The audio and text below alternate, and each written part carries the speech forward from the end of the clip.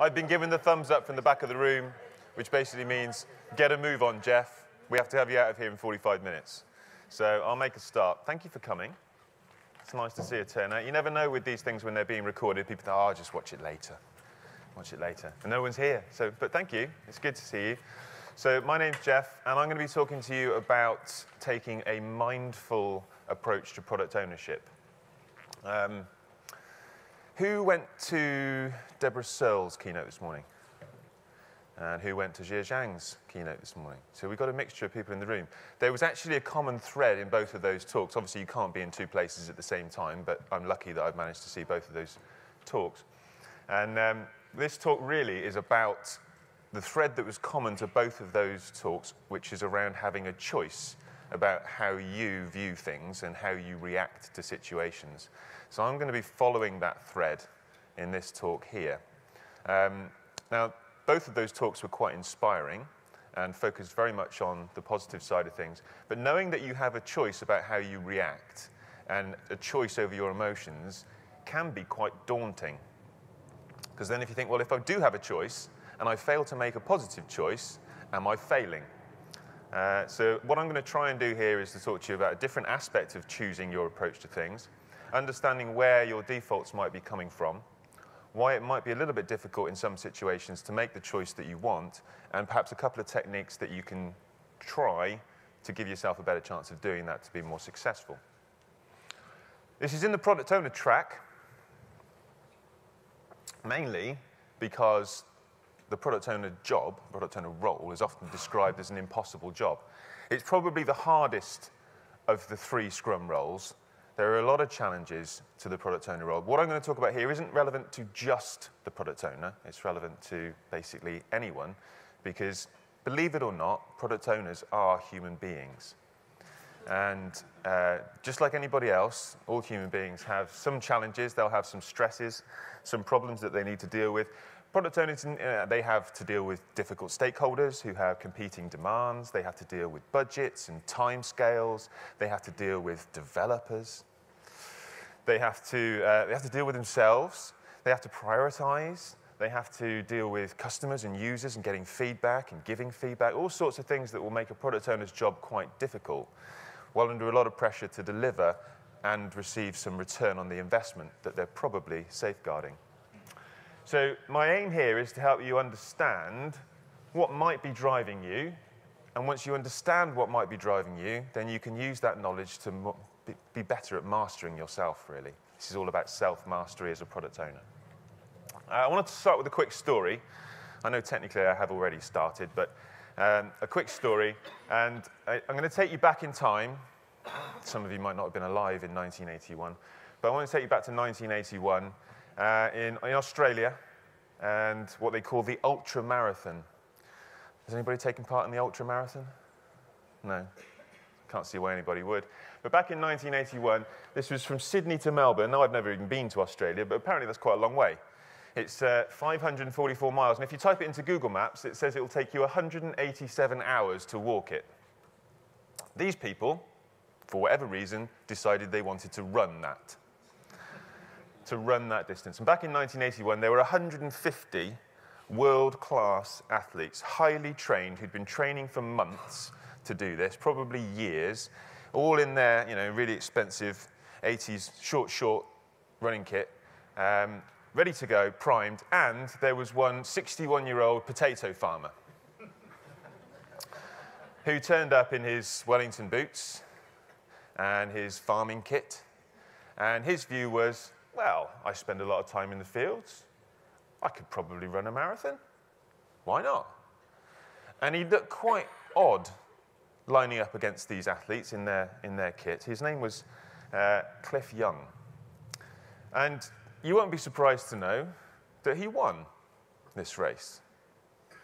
Maybe you are surprised, I don't know. The conventional wisdom at the time for running this ultra marathon was what they called 18-6. So you'd run for 18 hours and you'd sleep for 6. And then you'd run for 18 hours and you'd sleep for 6. But Cliff Young either didn't know about that conventional wisdom or thought, screw it. And he did what became known as the Cliff Shuffle. He basically just shuffled continuously for days. And while all these elite athletes were resting for 6 hours, he just kept on going. And he won. And that was quite surprising. So why am I telling you this story? Well, Cliff didn't go with the conventional wisdom. He didn't just go with, well, this is how we are going to do it. This is how we've always done it. Either through idiocy or naivety or bravery, whatever it was, he challenged their assumptions, his assumptions, and he changed the way that these things were run. So I want to say this isn't a therapy session. Okay, I don't want anyone lying down on a couch. I say that because what I'm going to introduce a model to you. All right, now all models are wrong. I want to say that off the bat. All models are wrong. But some models can be useful.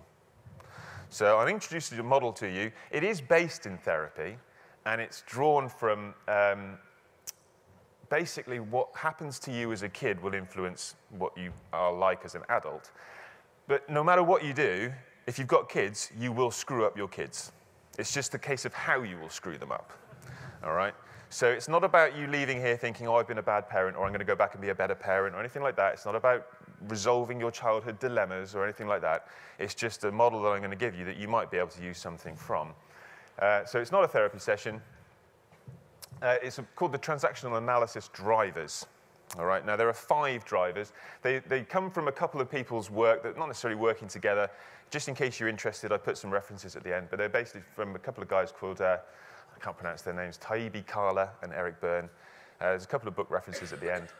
And what they found was that there are basically 5 drivers that affect people from the messages that they receive as a kid, a child. The first one is hurry up. Yeah, so be quick. Get on with it. Let's go. We're late. These kinds of messages that we give our kids, and they grow up with this hurry up driver. There's a please me driver. Yeah, so make sure I'm happy. There's the be perfect driver. There's the be strong driver. And there's the try hard driver. I'm going to just briefly talk to you about these 5 drivers, why they're relevant to a product owner, and what you might be able to do once you're more aware of them. Okay, so the first one is hurry up. Some symptoms of the hurry up driver. You won't be surprised to know. People start talking quickly. All right. If you notice yourself talking quicker and quicker, it's probably this driver kicking in. You start getting nervous, you start getting fidgety, you might tap your feet a little bit more. You probably won't notice this until I mention it, but now you're noticing it. You're checking your watch. Possibly that's because you're bored of this session already, but this, am I late? Am I on time? When do I need to be at my next meeting? These kinds of things are going through our heads, often unconsciously. And then the idea of multitasking. So if you see these symptoms in yourself or somebody else, there's a good chance they're being driven by this hurry-up driver. So I'm going to ask you guys now, I'm going to take a risk and ask an audience in Britain for some audience participation. What kind of consequences do you think this might have for someone in a product owner role if they're being driven by hurry up? Stress? Yeah? Make mistakes. What kind of mistakes? That are relevant to a product owner? Well, they're going to lose their focus on the product and start focusing on their schedule. Okay, yeah, so they might focus more on their schedule than the product. Less quality. Quality might be compromised because we want to get things out really quickly. Anything else? Less presence. Not less presence, yeah. People know that you're rushing them. They get this sense that they want me to shut up. They want me to move on. Perhaps I don't even get to finish my sentences. I'm less present. I can pass that stress on. Deborah Searle, for those of you who are in there, talked about contagious positive attitude. And right, so we can pass that on to the team. They might feel that they have to rush things. They have to do more, do quicker. So we might end up releasing too early. Now, releasing early is a good thing in an agile environment. We want to be first. We want to be quick to market. We've got to beat our competitors. We talk about sprints in Scrum. But if we're driving too quickly on this hurry-up driver, then absolutely we could compromise quality. Now, you could say that was a nice little input there of me talking too quickly and stumbling over my words just to make a point. It was an accident. We can burn ourselves out. We can burn our team out. Yeah? This is very hard to sustain in the long run. And we talk about sustainable pace. In terms of mistakes, product owners will also look at what we call surface level data. So in order to make good decisions, they're never going to make perfect decisions as a product owner because they're never going to have complete information. So they have to make some decisions. But if they're being driven by a hurry-up driver, they won't really do the root cause analysis. They won't go beneath the surface. They won't draw the appropriate conclusions. They won't see the patterns in the data. They'll just make a quick decision and move on. So product owners, hurry-up driver, not a bad thing, but it can quite easily get out of control. The please me driver. All right, so kids that are grown up being taught, you've got to be good, got to be nice, got to make people happy, got to make people smile. If you find yourself or somebody else saying, is that okay? Quite a lot. Making sure they're not upset. All right. I don't want to cause any conflict, those kinds of questions, then you might be doing that. Asking people's opinion, often before you put yours forward, because you want to make sure you don't upset them or compromise them.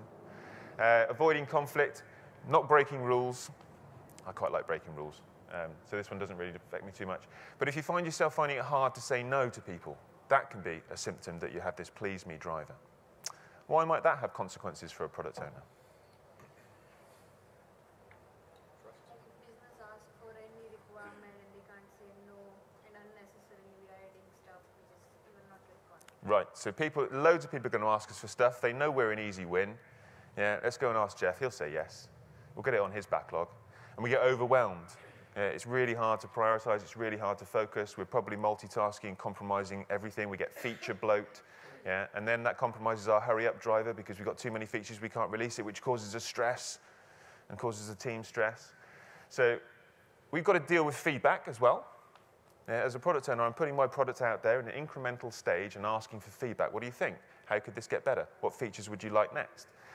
What do you think of the features that we've delivered so far?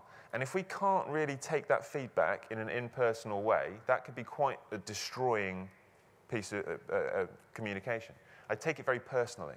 And I may hesitate in providing feedback to the team because I don't want to upset them. And focus so much on keeping people happy that I'm not going to make the ruthless decisions necessary or give the brutal feedback that's necessary to make this product a success. Prioritization could be a problem, and we could end up with a camel. Does that phrase mean anything to you? No. I was told that a camel was a horse that was designed by a committee. I get into trouble because people like camels, and they say camels serve a really good purpose, but it's an analogy. The idea that no one really wanted a camel. Everybody wanted a horse, but they had their idea of what a horse was, and we ended up with a camel. And as a product owner, if I say yes to everyone, I'm going to try and please everybody and end up pleasing nobody because I haven't really focused on my actual core users' needs. So please me driver can end up really impacting a product owner's success and also their stress levels. The third driver is called be perfect. Okay? So if we see somebody with really, really high standards, again, this is a good thing. Just like pleasing people is a good thing. You don't want to be an arse your whole life. Sorry, I'm being recorded. Yeah. My job is to swear less than Nigel Baker while I'm on camera. So I've set the bar there. I'm not aiming for perfection, just less than Nigel. So high standards are a good thing, okay, but these standards have to be achievable. They have to be believed to be achievable. People with a be perfect driver think very logically and rationally. Analysis is a good thing. We think if we analyze this problem enough, we can find the right answer. So we don't really act on intuition. We don't really like making decisions with incomplete information. So if it's not a right angle, it's a wrong angle. You know people like that? Always putting their pictures straight, making sure their pens are there and the paper's there. That kind of like OCD. I love having fun with people like that. The right angles, and this idea of control, because if I let go of control, it might not be right. It might not be perfect. I can't really trust anybody else because there's only one way to do it, and that's my way. Yeah? So what consequences could we have as a product owner? Thinking about someone who's developing a product, working with a team, building something for users. What consequences might a be perfect driver have? We never finish. We keep going, yeah? There's always something we could do to improve it a little bit more. Finding lots of details. Detail, too much detail, too much detail. The little things will override the big things, yeah? Sorry? No room to learn, right. But if we're focused on perfection, then the idea of getting something wrong is quite scary. But in order to learn, we need to get things wrong now and again, or at least not quite perfect. It's that area where we're actually going to learn stuff. And from an agile perspective, we need to learn because we can't get something perfect straight away. We're operating in that environment where things are too complex. They're changing too rapidly. So this is going to be quite stressful for us if we can't manage this. So good, we get less innovation, we get less learning, the time to market will drop because we're trying to get the perfect product, and we end up gold plating. Common problems for a product owner. The fourth driver is be strong. So this is, you can do this, don't be brave, that kind of message that we send to our kids. Tough it out, keep going. So you often hear people say, yeah, I'll do that, I can do that. I probably don't need any help with it either. Yeah, I'm all right, I've got this. You can trust me, rely on me. And these people also, when they see people struggling, can't resist the temptation to jump in and rescue them. All right? Because I am strong. Geoff, strong, I rescue. All right, this strong driver. And these people, they are very fact-focused as well. This idea of feelings kind of gets in the way of being strong. We kind of hide our emotions and feelings, bury them down, because that is weakness. Yeah, very British. Feelings are weakness. So what consequences could we have if we're a product owner being driven by a be strong driver? We take on too much work. Sometimes we delay because, they can't take help and they keep analyzing. Yeah, we get into analysis paralysis. We don't come up for air. We don't ask for help, so things just drag on. We don't, the daily, I'm still working on that at the daily scrum, 4 days in a row. I don't need any help. It's fine. It'll be done today. Sure it will. Okay, yeah, things can go on. Anything else? You don't rely on your team. We don't really build a sense of team, absolutely. And in order to get collaboration with our team, we need to show vulnerability, and we need to let it be known that vulnerability is okay. We don't have to be strong all the time. Asking for help is a sign of strength, that kind of message we want to be sending out. So we will resist feedback because that will probably undermine our feeling of strength. We're also less open to noticing our cognitive biases because, again, we don't want to show a sign of weakness. We actually want reassurance that what we're thinking is the right thing. So we will actually convince ourselves and reinforce that belief. We don't develop rapport because people don't feel they can trust us. They don't really feel open because they feel they have to be strong as well. So other people start playing it safe. We don't want to make mistakes because the leader's behavior, and a product owner is a leader, okay? Product owner is very much a leader. People pay attention to the leader's behavior. The leader's behavior is the number one thing that affects the culture of a team and an organization. People pay much more attention to what you do than what you say. So you can say failure is acceptable. You can say we want to learn. You can say we want to inspect and adapt. But if you don't demonstrate it in your behaviors, the behavior is what people will copy. All right? Because that's the safety. Final one, try hard. All right? So this is, and again, this is a good thing. Trying hard is a good thing. All right?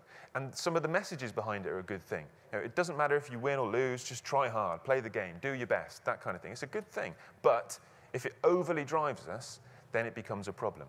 So here, effort is the most important thing. As long as you're trying hard, I'm not too worried about whether you're successful. This sense of justice somehow creeps in. All right? We want things to be just. We want things to be fair. So we spend a lot of time righting the wrongs of what's going on in the organization because that's not fair. It's about effort, making sure that we're in the right place. I'm not sure whether the phrase flogging a dead horse translates outside of England.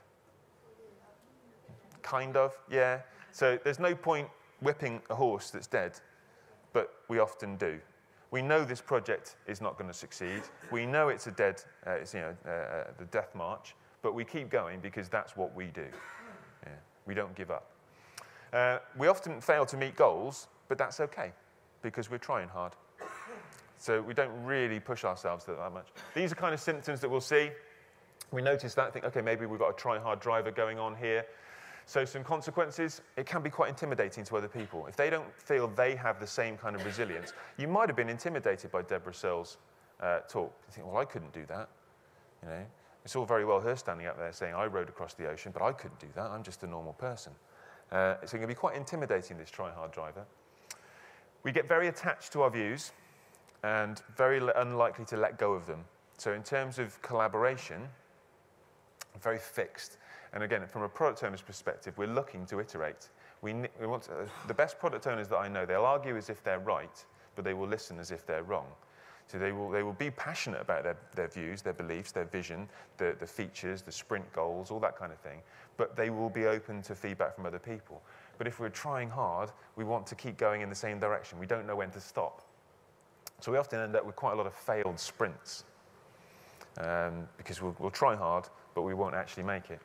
And that leads to a loss of faith from our sponsors, people who are actually funding this product. Unless I'm a product owner and I'm paying for this out of my own pocket, I've got to be answerable to somebody with the budget, somebody with the check. And these people, if they see lots of failed sprints, they're just going to pull the plug. All right? Trying hard's all well and good, but if you're spending my money, I want to see results. So there's a problem. What can we do? Well, I said this is a mindful approach to product ownership. I was toying with the idea of just sitting on a table at the front in a Buddha pose and saying we're just going to meditate for 30 minutes and see how many people actually believe me. But I thought I'm video, so I can't really take that gamble. The idea behind this is if you can take a slightly more mindful approach. What I mean by a mindful approach is being more aware of what's going on. As Deborah Searle and Jia Zhang were saying, notice your thoughts, and you are free to choose your thoughts. Accept that, then you can reduce your stress. You can be more successful, you can build better relationships with teams, and you can build better products. So we get better products, and because people take notice of our actions, if we can be a little bit more mindful, then other people can be a little bit more mindful, and we can start role modeling this throughout our organization. So there's good reasons for doing it. What's involved? Well, the 4 A's. First of all is awareness. Okay, so just notice it.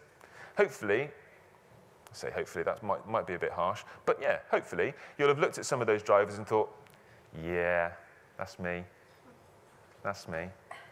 Yeah, I can see how that must annoy people. It's not about saying, bad Geoff, okay, just being aware of it. That's the first thing that you can do, right? And once you're aware of it, just accept it. It's normal, all right? It doesn't mean you're bad. You can't, no matter what you do, you're going to screw your kids up. No matter how good your parents were, they're going to screw you up. You're going to be left with some baggage, right? This is just your baggage. Accept it. Everyone else has their baggage. So what? There's also benefits to it. So accept that. Take the positives of your Be Perfect driver. Then, once you've got some awareness and you're feeling okay with yourself, you've stopped beating yourself up about it, then just take some small action. Just do something, right? And then maybe adjust based on the reaction you get, the response you get. So what does that mean in practice? Well, as an example, question, what do I think will happen if, and put in your particular driver here, what do I think will happen if this presentation isn't perfect? So before you guys came in, I was thinking, right, I haven't done this presentation before, what am I actually worried about if it's not perfect? Do I think people are going to walk out? Do I think people are going to throw fruit at me? Do I think I'll never get a job in my life again? What's actually going on? If I can name it, then I can analyze whether it's actually likely. All right? How likely is it that people will walk out or throw fruit at me, or I'll never get a job in my life again? Maybe it is likely. But if it is, and I've named it, then I can start taking some action to reduce the likelihood of that happening. But there's also a good chance that I analyze it, and I think, do you know what? It's unlikely. People don't expect perfection. And also, you guys don't know what I was supposed to say. So if I forget something, then what the hell? You don't know that. I'm the only one who knows what's in my slide deck.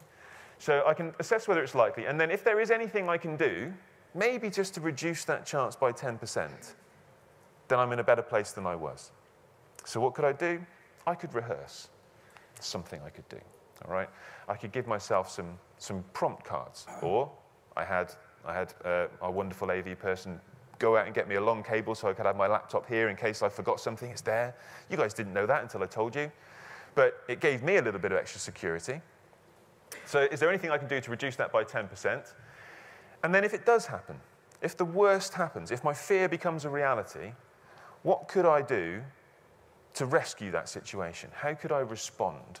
Okay, so if you do start leaving, if you do start walking out, how could I respond to that? Or if I do stumble, if I do make a mistake, what could I do? I could maybe make a joke out of it. That makes it a little bit easier for me to not be perfect. And then finally, if it does happen, how might that be a positive? So let's say this presentation isn't perfect, just hypothetically, all right? How might that be a positive for me? I'll learn something.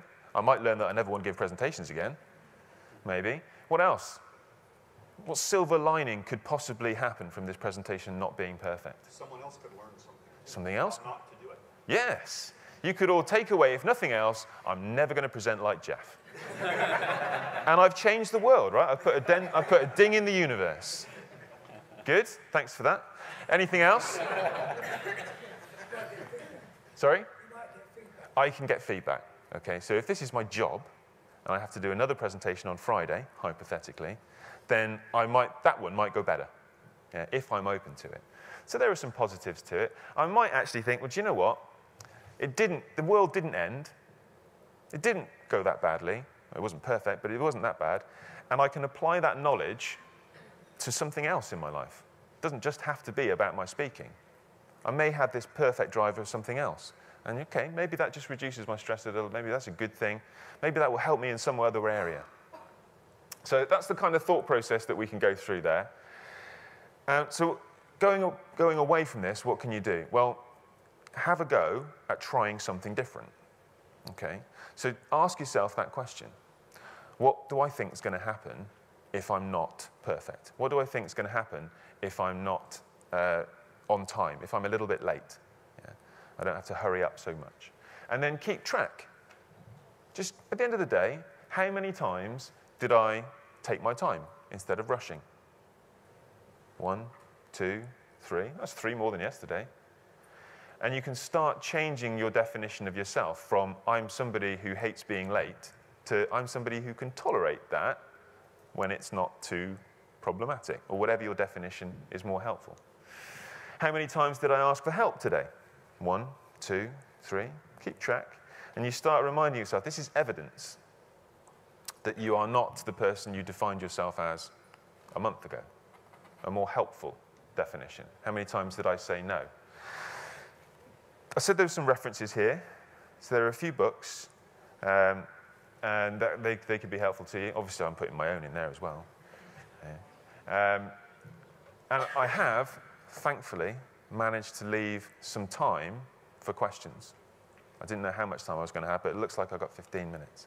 It's a bit of a gamble, but I have got a microphone. So does anybody want to be on camera? This is your moment. Anybody got any questions they would like to ask, or discussions they would like to talk about? Anything at all around this area? Yes. Thank you. Could you please explore a little bit the relationship between those drivers and this cycle, this improvement cycle that you mentioned in the end? This one? Yeah, you have this cycle on the one hand, and then you have those drivers. Yep. And I'm still sort of struggling of how to get those two aspects together. Okay, cool. Thank you. So the idea behind this cycle is that we can look at whatever driver I think is not working particularly helpfully for me. So if it's my hurry-up driver, I think, okay, now I'm aware of it, I'm looking at it and thinking, that's causing me some issues. All right? Either I'm highly stressed, my decisions I'm rushing, quality is being compromised, or the team are really struggling to meet their deadlines in the sprint or whatever. What can I do about that? I want to redefine my value driver so that it's working more helpfully for me. And this is my thought process for how I go about just slightly adjusting that. So what would happen if I did take my time? I know people want this, they want me to reply to this email or write this report or make this decision by end of play today. What would happen if I didn't? What would happen if I took myself a little bit more time? What's going on in my head? What assumptions am I making? Do I really think they're going to sack me if I don't do this? Do I really think that the project will fail if I don't make this decision on time? I believe this decision needs a little bit more thought, therefore I'm going to make myself take a little bit more time. So listing out the assumptions, what do I think is going to happen if this? And there may be 4 or 5. Work out which ones of those are likely, are actual going to happen. Because I don't know if you're like me, but while they're in my head, I tend to catastrophize. That's a good word. All right. I tend to these problems, they inflate in my head. They just sort of bounce around, and I'm not naming them. But as soon as I label them, as soon as I write them down or verbalize them, possibly to somebody else, this is what I'm worried about. Really? You're worried about that? Really? Is that likely to happen? Do you really think that's going to happen? Well, okay, maybe not. Maybe there's a 50% chance of it happening. I can list them out. Some of them I can get rid of because I know they're actually not worth worrying about anymore. Some of them, they are worth worrying about. And those ones, I'm going to try and reduce just by a little bit. I don't want to set myself, I get rid of this problem, but I can reduce it, and then I'm in a little bit more control. Some of the things might not be within my control, and accepting that. Deborah Searle again said, control the controllables. She can't control the waves, all right, but she can control her responses to them. So if it does happen, how can I respond? What would be the most helpful response for me?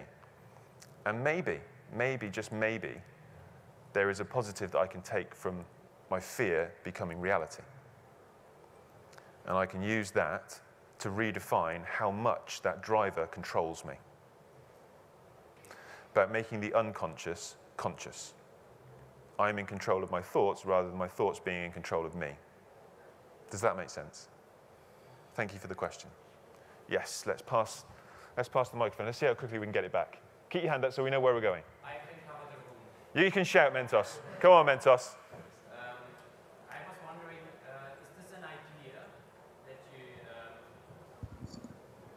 is this an idea that you used with a real product owner? Yeah. Okay. Yeah. So it worked? Yeah. I mean, it's not for everyone, right? It's a little bit touchy-feely. We're talking about their feeling. They've got to trust me to be open with these things. Yes, of course. That's in any coaching relationship. Right. But equally, it's something that they can do on their own. If they think it's valuable to them, this is a process that you can take away. You don't need a coach for this. You can kind of coach yourself on this.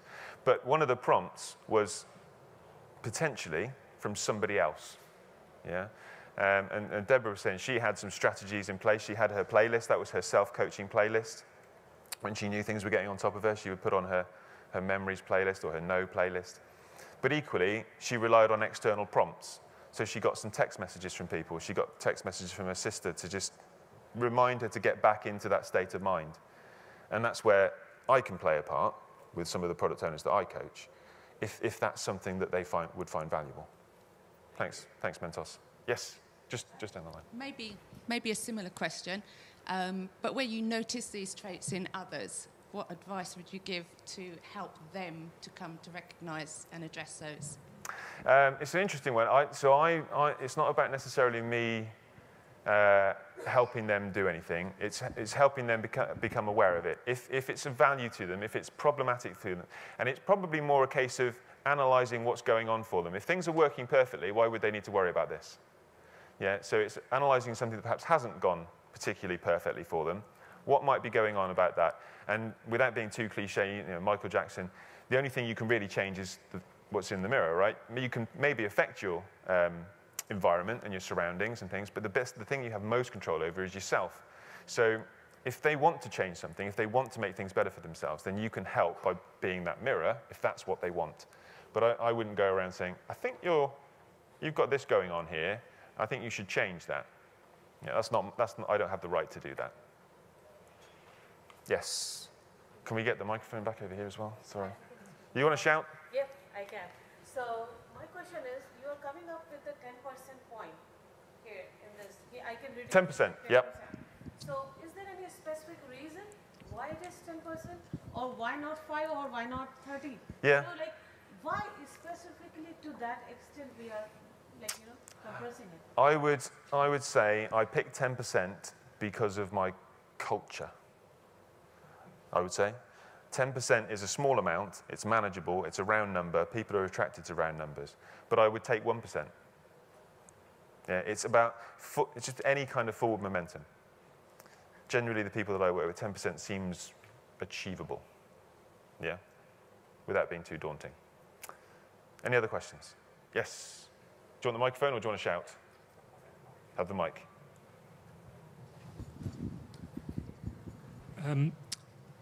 In the title of your presentation, your Yep. talk, you had the word mindfulness. I was did. just curious to know whether you practice mindfulness yourself, Yep. and if so, would you like to share?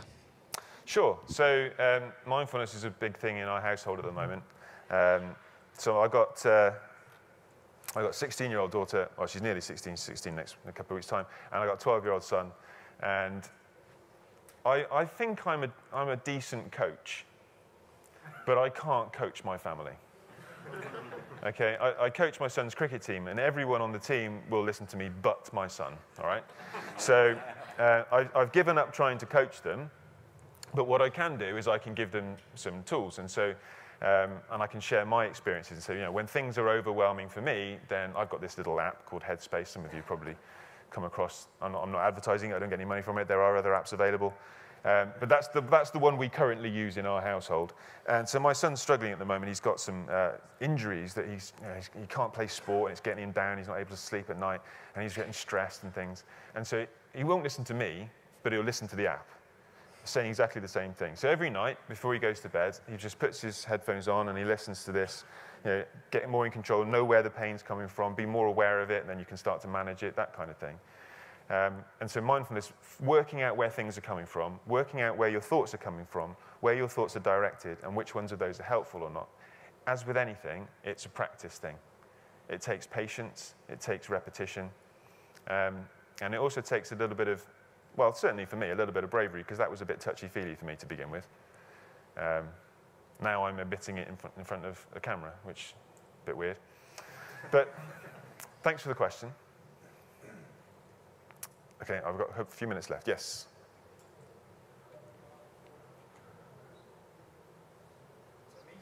So I think is that pink? Salmon. Salmon-colored jumper. Thank you. So is the idea of the drivers that everybody fits to one single driver, or can I have a mixture of... You can have as many as you want, mate. For what it's worth, I'm messed up. So, you know, I'm impatient. I have a hurry-up driver. I've been taught these messages: be strong, don't ask for help, that kind of thing, which is why I'm an independent. I'm not part of a company. Nigel will tell you. Geoff's a lone wolf. He doesn't ask for help. So I've got a mixture of these kinds of things as well. Yeah, so you can be as messed up as you like. And then pick whichever one is working for you the most, leave that one, and focus on the one that's causing you the most problems at the moment. Make some progress in that. And what you'll probably find is once you start getting more in control of one of them, that knowledge, that awareness, that mastery will help you in all of them. Yeah. But by the time you get to that one, you've forgotten what you've done over there. So it's a constant process, right? It's life. Okay. Thank you for the question. And blue shirt? Hi, sorry. Just as a question, Geoff, I'm really interested in, as a coach, knowing why are you not able to coach your kids, and what can you share with us in terms of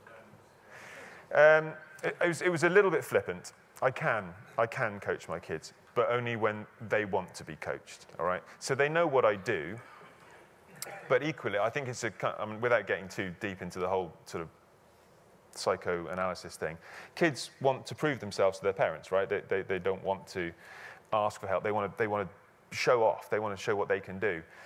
So asking for help for your parents is kind of their last resort, if you like. I can when they want to be, but usually I have an agenda as a parent, so I can't be completely neutral. Even if I want to be neutral, my kids don't see me as neutral. They see me as a parent who wants them to go to bed on time, who wants them to do their homework, you know, these kinds of things. But if they get to a point where they think, okay, they might be able to help me, then they will ask for that. They know what coaching is now. I think that can be replicated in any environment. Yeah. Come in as coaches, they know what coaching is. Some people don't want to be coached, and some people want to impress, they want to show off. Yeah. So I think the learnings from that apply to even within an organization. Yeah. One of my favorite quotes is from Esther Derby. Some of you will know Esther. And she said, as a coach, coaching has to be voluntary. Okay, you can't go around inflicting your help on people. And that's one of the most difficult things as a parent, isn't it? Right? You see your kids, you want to help them. I don't want to tell them what to do. I want self-actualization. I want them to own be more own, yeah, that kind of thing. But I'm the wrong person for that. Yeah, I'm almost the last person. But sometimes. Thank you for the question. There was another hand around here somewhere. Yeah, if you've got an example of yourself what you changed successfully? My presentation one? Yeah, I mean, I'm a patience thing, so I'm getting a little bit more. Actually, somebody asked me a while ago. So I've been teaching. Part of my job is I teach Scrum, and somebody asked me a while ago. You've been doing this for like 14 years now. What's different? What's different in your approach to when you started? And my answer was, I care less. And you know, exactly right. I got for everybody else. You care less? Well, I'm not coming to one of your training courses. So I was asked, what do I mean by that? And I said, well, at the start, I took it upon myself to make sure that they left with every piece of knowledge and that they were going to go out and change their worlds from day one. All right? And if anybody had a feedback mark of less than 5 out of 5, that I obviously hadn't done my job. Now, I know I can't control that.